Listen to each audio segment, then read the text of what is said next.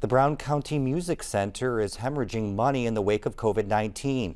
The county extended the center a lifeline this week, but as Brock Turner reports, there's debate about whether it will be enough to keep the new venue afloat.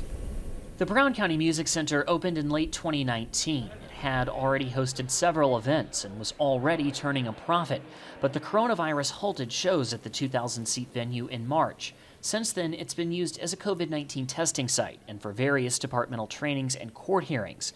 The center's executive director, Christian Webb, says it cost about $10,000 a day to operate the facility. Again, we didn't know, and at the time we signed this, everyone was running and ducking for cover.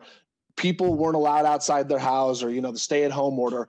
We didn't know what was going on and what the venue ultimately was going to be used for. The Brown County Council voted this week to transfer $239,000, or about half of its federal CARES Act money, to the center.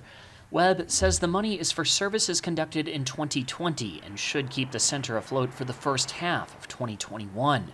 During the meeting, Webb claimed the county is getting a deal because the center is providing so many COVID-related services. But during the planning and construction of the venue, public officials made multiple promises that taxpayer money would not be used to support the music center.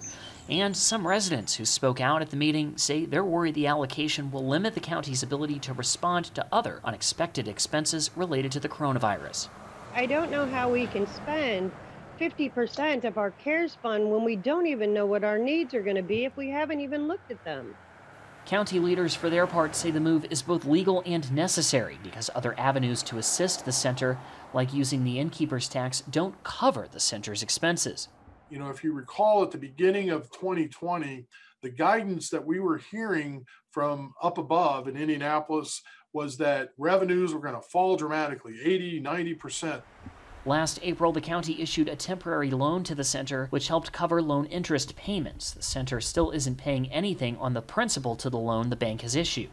Most events have been rescheduled, but health experts say it will likely be fall at the earliest before attending events like concerts is safe.